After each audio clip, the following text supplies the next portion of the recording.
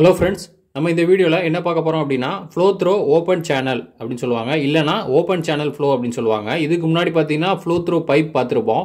Pipe வழியா flow நடக்கும்போது அதுல என்னென்ன ப்ராப்பர்ட்டிஸ்லாம் இருக்கு, லாசஸ் அதெல்லாம் எப்படிலாம் இருக்கு அதெல்லாம் பார்த்திருப்போம். அத பார்க்கல அப்படினா டிஸ்கிரிப்ஷன்ல லிங்க் கொடுக்கிறேன், நீங்க செக் பண்ணி பாருங்க. இது open channel flow அப்படினு சொல்வாங்க. open channel அப்படினா என்ன அர்த்தம் அப்படினா ஒரு free surface வழியா வாட்டர் வந்து flow ஆகிறது. அதுதான் என்ன சொல்வாங்கன்னா open channel flow அப்படினு சொல்வாங்க. எதர் அது வந்து நேச்சுரலாவும் இருக்கலாம் இல்ல அப்படினா ஆர்ட்டிஃபிஷியலாவும் நம்ம கிரியேட் பண்ணி விட்டுறலாம். ஃபுல்லா பாத்தீங்கன்னா டாப்ல ஓபன்ல தான்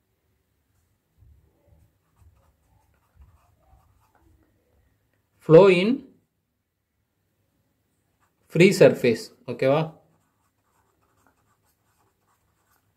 நெக்ஸ்ட் பாத்தீங்கன்னா அதாவது எக்ஸாம்பிளுக்கு சொல்லணும்னா இப்போ பாத்தீங்கன்னா இந்த மாதிரி ஒரு சர்ஃபேஸ் இருக்கு அப்படினு எடுத்துக்கலாம் ரெக்டாங்குலரா.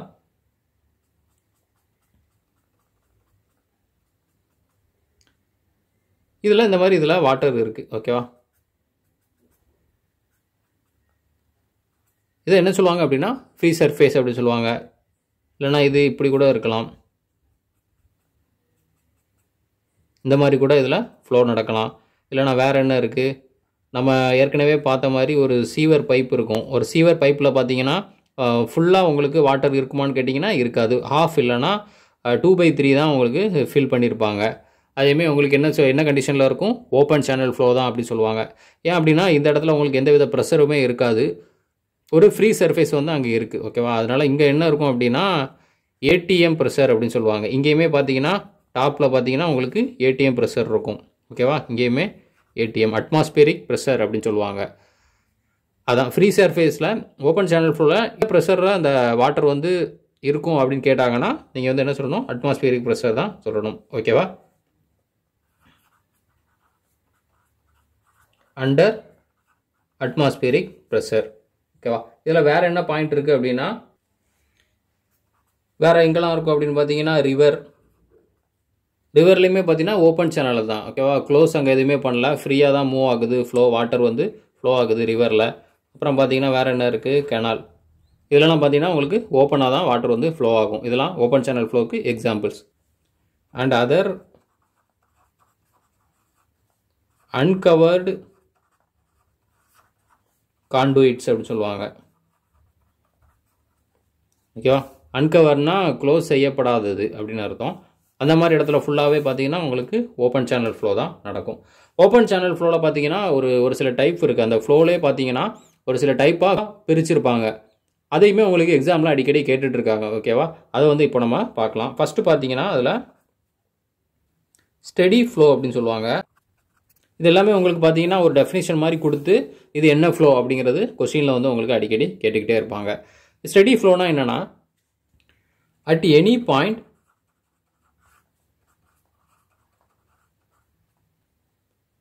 in open channel flow the velocity of flow, அதாவது velocityக்கு வந்து நான் v நோட் பண்ணிக்கிறேன். velocity and rate of flow அப்படின்னு சொல்லுவாங்க. rate of flowனா ஒன்றும் இல்லை, டிஸ்சார்ஜ். ஓகேவா? டிஸ்சார்ஜ்னா என்ன அர்த்தம்? ஒரு பைப்ல இருந்து ஒரு ஃப்ளோ ஆகுது. இப்போ எக்ஸாம்பிளுக்கு ஒரு ரிவர்ல இருந்து உங்கள் வீட்டுக்கு வந்து தண்ணி எடுக்கிறீங்க அப்படின்னா ஒரு செகண்டுக்கு வந்து எத்தனை லிட்டர் எத்தனை மீட்டர் கியூப் வந்து வாட்டர் வருது, அதுதான் என்ன சொல்லுவாங்க? ரேட் ஆஃப் ஃப்ளோ அப்படின்னு சொல்லுவாங்க. இன்னொரு பேர் என்னன்னா டிஸ்சார்ஜ் அப்படின்னு சொல்லுவோம்.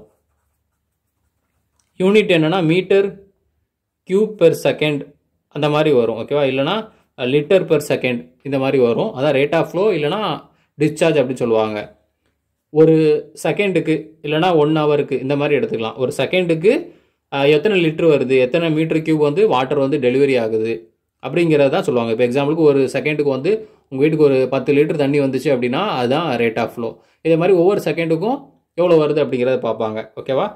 At any point in open channel flow velocity and rate of flow. அப்புறம் இன்னொன்று பார்த்தீங்கன்னா depth of flow. do not change with respect to time. இதான் என்ன சொல்லுவாங்க அப்படின்னா ஸ்டெடி ஃப்ளோ அப்படின்னு சொல்லுவாங்க. ஓகேவா? என்னலாம் ஒரு பாயிண்ட்ல பார்த்தீங்கன்னா ஓப்பன் சேனல் ஃப்ளோல வெலாசிட்டி ஆஃப் த ஃப்ளோ. வெலாசிட்டினா என்ன மீனிங்? அதோட ஸ்பீடு ஓகே, அந்த வாட்டரோட ஸ்பீடு எப்படி ஃப்ளோ ஆகுதோ அதோட ஸ்பீடு, அப்புறம் டிஸ்சார்ஜ் அதோட ரேட் ஆஃப் ஃப்ளோ அப்படின்னு சொல்லுவாங்க, அந்த டிஸ்சார்ஜ், அப்புறம் டெப்த்னா என்ன, இதான் பார்த்தீங்கன்னா இதோட டெப்த், இந்த டெப்த் ஆஃப் த ஃப்ளோ. இந்த மூணுமே பார்த்தீங்கன்னா to not change with respect to time அப்படின்னு சொல்லுவாங்க. இந்த வார்த்தை தான் உங்களுக்கு ரொம்ப முக்கியம். டைமை பொறுத்து, இப்போ அதாவது இப்போ t = 1, t = 2, இந்த மாதிரி டைம் வந்து மாறிட்டே இருக்கும். இப்போ டைம் வந்து மாறுறதை பொறுத்து இது சேஞ்ச் ஆகலை அப்படின்னா அதுதான் என்ன சொல்லுவாங்கன்னா ஸ்டெடி ஃப்ளோ அப்படின்னு சொல்லுவாங்க. ஓகேவா, இந்த மூணுமே கான்ஸ்டண்ட்டாக இருக்குது, டைமை பொறுத்து சேஞ்ச் ஆகலை, அதுதான் உங்களுக்கு ஸ்டெடி ஃப்ளோ அப்படின்னு சொல்லுவாங்க. இதில் இன்னொன்று என்னென்னா அன்ஸ்டெடி ஃப்ளோ அப்படின்னு சொல்லுவாங்க. அதாவது ஸ்டெடியாக இருக்குன்னு அர்த்தம், சேஞ்ச் ஆகலை. இந்த மூணுமே டைமை பொறுத்து சேஞ்ச் ஆகலை, கான்ஸ்டண்ட்டாக இருக்குது, அது ஸ்டெடி ஃப்ளோன்னு சொல்லுவாங்க. அன்ஸ்டெடி ஃப்ளோனா இது அப்படியே ஆப்போசிட்டு, சேஞ்ச். ஓகேவா, இந்த மூணுமே change with respect to time. என்ன வி, கியூ அண்ட் என்ன டெப்த், இந்த மூணுமே சேஞ்ச் ஆச்சு அப்படின்னா அன்ஸ்டெடி ஃப்ளோ அப்படின்னு சொல்கிறாங்க. ஏன்னா சேஞ்ச் ஆகிடுச்சு அப்படிங்கிற மாதிரி மீனிங் வரும். அப்புறம் நெக்ஸ்ட் பார்த்தீங்கன்னா யூனிஃபார்ம் ஃப்ளோ அப்படின்னு சொல்லுவாங்க. இதே சேம் தான். என்ன சொல்கிறாங்க அப்படின்னா for a given length of channel, for a given length of channel, ஓகேவா, ஒரு குறிப்பிட்ட லென்த்துக்கு என்னெல்லாம் பாருங்க, வெலாசிட்டி v, அதுக்கப்புறம் பார்த்தீங்கன்னா டெப்த் ஆஃப் ஃப்ளோ, ஓகேவா, d அண்ட் ஸ்லோப்.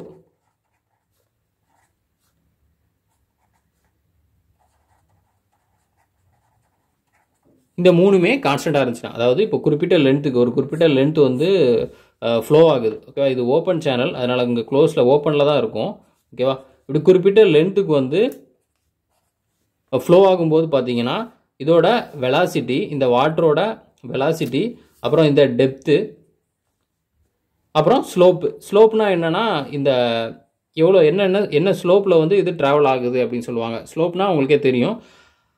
அந்த மூணுமே பார்த்தீங்கன்னா குறிப்பிட்ட லென்த்தை பொறுத்து சேஞ்ச் ஆகலை, கான்ஸ்டண்ட்டாக இருக்குன்னா அது யூனிஃபார்ம் ஃப்ளோ அப்படின்னு அர்த்தம். ஓகேவா, யூனிஃபார்மாக போகுது அப்படிங்கிற மாதிரி அர்த்தம். இது இன்னொன்று என்ன சொல்லுவாங்க அப்படின்னா ஸ்பேஸ் அப்படின்னு சொல்லுவாங்க. ஓகேவா, அதோட ஃப்ளோ வந்து பார்த்தீங்கன்னா ஸ்பேஸை பொறுத்து சேஞ்ச் ஆகலை அப்படின்னா, ஸ்பேஸ்னா என்ன, அதோட ஒரு அமைப்பு அப்படிங்கிற மாதிரி வரும். ஸ்பேஸை பொறுத்து சேஞ்ச் ஆகலை அப்படின்னாலுமே உங்களுக்கு யூனிஃபார்ம் ஃப்ளோ அப்படின்னு சொல்லுவாங்க. அப்புறம் நான் யூனிஃபார்ம்னா என்ன அர்த்தம், இதுக்கு அப்படியே ஆப்போசிட். இது எல்லாமே உங்களுக்கு டெஃபினிஷன் தான், அதனால் ஷார்ட்டாக வந்து எழுதிட்டு இருக்கேன். நீங்கள் ஏதாவது நோட்ஸ் இல்லைனா புக்கில் வந்து இந்த டெஃபினிஷனை ப்ராப்பராக பார்த்துக்கோங்க. உங்களுக்கு எக்ஸ்பிளைன் பண்ணுறதுக்காக நான் வந்து ஷார்ட்டாக எழுதிட்டு இருக்கேன். ஓகேவா, இது டெஃபினிஷனை கொடுத்து அப்படி இது என்ன ஃப்ளோ அப்படிங்கிற மாதிரி கேட்பாங்க. இது வந்து சேஞ்ச் ஆச்சு அப்படின்னா அதை வந்து என்ன சொல்லுவாங்க, நான் யூனிஃபார்ம் ஃப்ளோ அப்படின்னு சொல்லுவாங்க. ஓகேவா, steady flow, unsteady flow, uniform, நான் யூனிஃபார்ம் பார்த்துருக்கோம். நெக்ஸ்ட் என்னன்னு பார்த்தீங்கன்னா லேமினார் ஃப்ளோ அப்படின்னு சொல்லுவாங்க. லேமினார் ஃப்ளோனா இது எல்லாத்துக்குமே தெரிஞ்சிருக்கும், நம்ம முன்னாடியே பார்த்துருப்போம். ஈச் ஃப்ளூயிட் பார்ட்டிகல் பார்த்தீங்கன்னா டெஃபினைட் பாத்தில் வந்து இருக்கும்.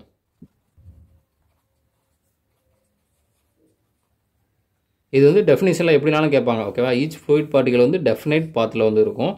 அதாவது இப்போது ஒரு வாட்டர் வந்து ஃப்ளோ ஆகுது அப்படின்னா இந்த மாதிரி ஃப்ளோ ஆகும்.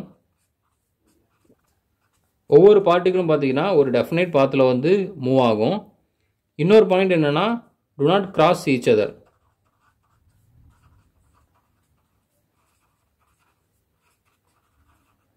எல்லாமே இதோட ப்ராப்பர்ட்டி. ஓகேவா, இந்த பார்ட்டிகள் வந்து ஒன்று கிராஸ் ஆகாது.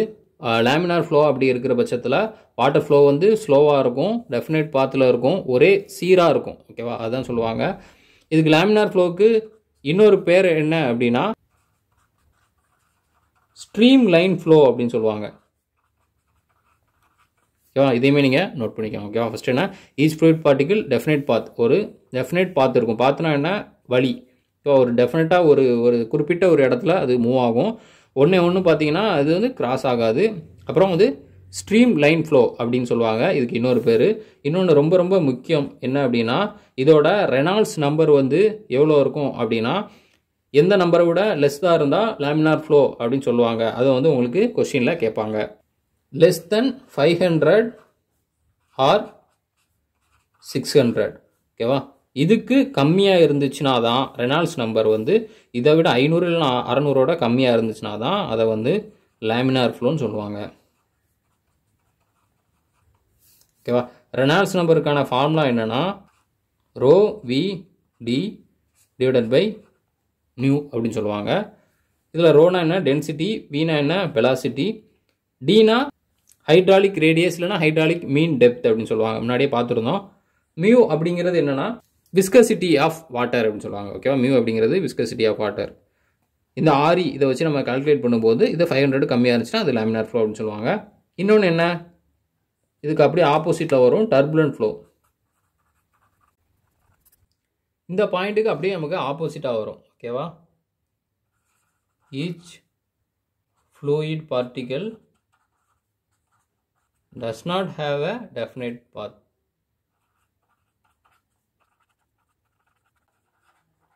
இதை என்ன சொல்லுவாங்க, டர்புலன்ட் ஃப்ளோ அப்படின்னு சொல்லுவாங்க. அப்புறம் பார்த்தீங்கன்னா இன்னொரு பாயிண்ட் இதுக்கு அப்படியே ஆப்போசிட்டாக வரும், கிராஸ் ஈச் அதர்.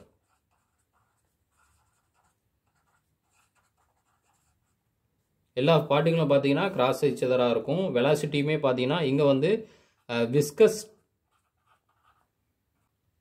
ஃபோர்ஸ் பார்த்தீங்கன்னா, அதாவது லேமினார் ஃப்ளோவில் வந்து விஸ்கஸ் ஃபோர்ஸ் வந்து அதிகமாக இருக்கும் வெலாசிட்டி ஃபோர்ஸோட. வெலாசிட்டி அதிகமாக போயிடுச்சுன்னா அங்கே லேமினார் ஃப்ளோவாக இருக்காது. ஏன்னா அது டர்புலண்ட் ஆயிரும். லேமினார்னால் ஒரே சீராக இருக்கும், ஸ்லோவாக இருக்கும் அங்கே. அதனால் வெலாசிட்டி ஃபோர்ஸ் வந்து கம்மியாக இருக்கும், விஸ்கஸ் ஃபோர்ஸ் தான் அதிகமாக இருக்கும். இங்கே அப்படியே ஆப்போசிட்டாக வரும். அதாவது விஸ்கஸ் ஃபோர்ஸ் வந்து கம்மியாகிடும், வெலாசிட்டி தான் இங்கே அதிகமாக இருக்கும், ஸ்பீடு அதிகமாக இருக்கும். அதனால தான் அங்கே என்ன ஆகுது, ஒரு டர்புலண்ட் ஃப்ளோ வந்து கிரியேட் ஆகுது. ஓகேவா? Cross each other. அப்புறம் each particle does not have A definite பாத். ஒவ்வொரு பார்ட்டிகளும் பார்த்தீங்கன்னா ஒரு டெஃபினட் பாத்தில் அங்கே மூவ் ஆகாது. இங்கே ரெனால்ட்ஸ் நம்பர் எவ்வளோ இருக்கும் அப்படின்னா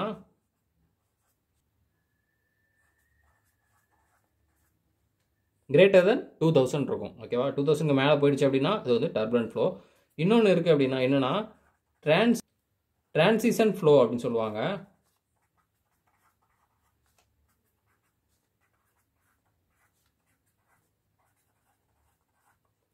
ரெனால்ட்ஸ் நம்பர் பார்த்தீங்கன்னா 500 to 2000 இருந்துச்சு அப்படின்னா அது வந்து டிரான்சிஷன் ஃப்ளோ அப்படின்னு சொல்லுவாங்க. ஓகேவா?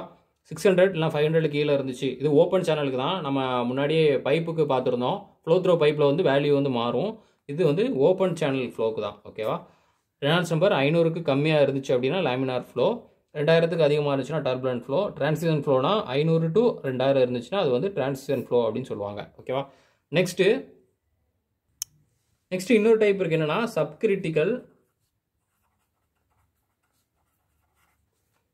ஆர் சூப்பர் கிரிட்டிக்கல் ஃப்ளோன்னு சொல்லுவாங்க. ஓகேவா? இது வந்து எதை வச்சு சொல்லுவாங்கன்னா ஃப்ரூட் நம்பர் வச்சு சொல்லுவாங்க. ஓகேவா? இந்த ஃப்ரூட் நம்பர் வந்து லெஸ் தென் 1 இருந்துச்சுன்னா, ஃப்ரூட் நம்பர் வந்து லெஸ் தென் 1 இருந்துச்சுன்னா சப்கிரிட்டிக்கல் ஃப்ளோன்னு சொல்லுவாங்க. ஃப்ரூட் நம்பர் வந்து கிரேட்டர் தென் 1 இருந்துச்சு அப்படின்னா சூப்பர் கிரிட்டிக்கல் ஃப்ளோன்னு சொல்லுவாங்க. இன்னொன்று என்னென்னா கிரிட்டிக்கல். ஃப்ரூட் நம்பர் எவ்வளோ இருக்கும், ஈக்குவல் டு 1 இருந்துச்சுன்னா கிரிட்டிக்கல்னு சொல்லுவாங்க. இந்த ஃப்ரூட் நம்பருக்கு என்ன formula, v divided by root of GD. ஓகேவா? இந்த D என்னன்னா ஹைட்ராலிக் டெப்த் அப்படின்னு சொல்லுவாங்க. ஓகேவா? இங்கே கூட நீங்கள் வந்து மாற்றி எடுத்துக்கோங்க, ஏன்னா இதோட வேல்யூ வந்து மாறும். நம்ம ஏற்கனவே பார்த்த மாதிரி M அப்படின்னு எடுத்துக்கலாம், ஹைட்ராலிக் மீன் டெப்த் இல்லை ஹைட்ராலிக் ரேடியஸ்னு வரும். இந்த எம்முக்கு என்ன meaning, area divided by perimeter, vetted perimeter அப்படின்னு சொல்லுவாங்க.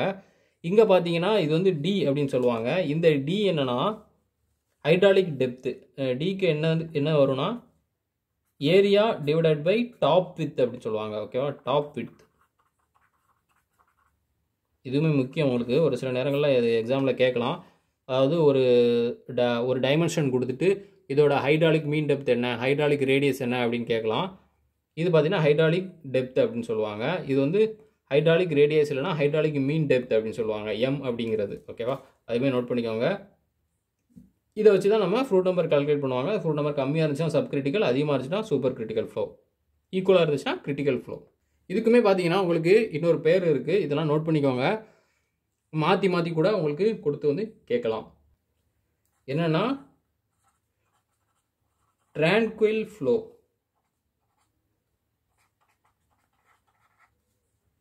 இன்னொரு பேர் என்ன, ஸ்ட்ரீமிங் ஃப்ளோ. ட்ரான்குயில் இல்லைனா ஸ்ட்ரீமிங் ஃப்ளோ, இதுவுமே பார்த்தீங்கன்னா சப்கிரிட்டிக்கலோட இன்னொரு பேர். ஓகேவா. அப்புறம் சூப்பர் கிரிட்டிக்கலுக்கு இன்னொரு பேர் இருக்கும். என்ன சொல்லுவாங்கன்னா ஷூட்டிங் ஃப்ளோ அப்படின்னு சொல்லுவாங்க.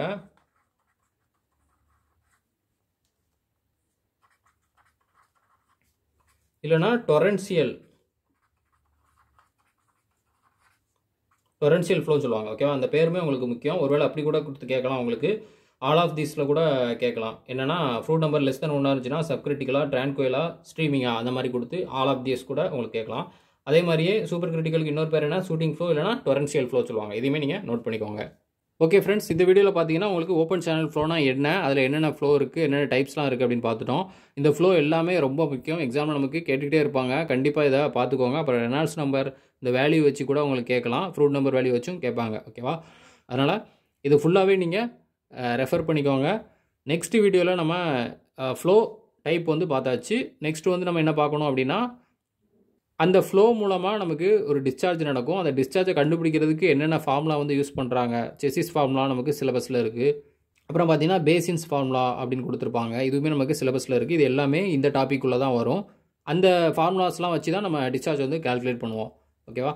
அது பார்த்துட்டு நெக்ஸ்ட் வீடியோவில் அதுக்கப்புறம் எக்கனாமிக்கல் செக்ஷன் அப்படி சொல்லுவாங்க. இந்த ஃப்ளோ நடக்கும்போது நம்ம எப்படி எக்கனாமிக்கல் செக்ஷன் வந்து கன்ஸ்ட்ரக்ட் பண்ணுவோம். எக்கனாமிக்கல்லாம் என்ன, எப்படி நம்ம காஸ்ட் வந்து கம்மியாகவே கன்ஸ்ட்ரக்ட் பண்ணணும், ஆனால் டிஸ்சார்ஜ் வந்து அதிகமாக இருக்கணும் அந்த இடத்துல. அந்த மாதிரி எப்படி நம்ம எக்கனாமிக்கல் செக்ஷனுக்கு ஒரு சில வேல்யூஸ்லாம் கொடுத்துருப்பாங்க. எந்த மாதிரி இருந்தால் அது எக்கனாமிக்கல் செக்ஷன் அப்படின்னு சொல்லிட்டு இதுவுமே அடிக்கடி கொஸ்டின் வரக்கூடிய ஏரியா, சிலபஸ்லேயுமே இருக்குது நமக்கு. அதெல்லாம் நம்ம நெக்ஸ்ட் வரக்கூடிய வீடியோவில் பார்க்கலாம். Thank you friends.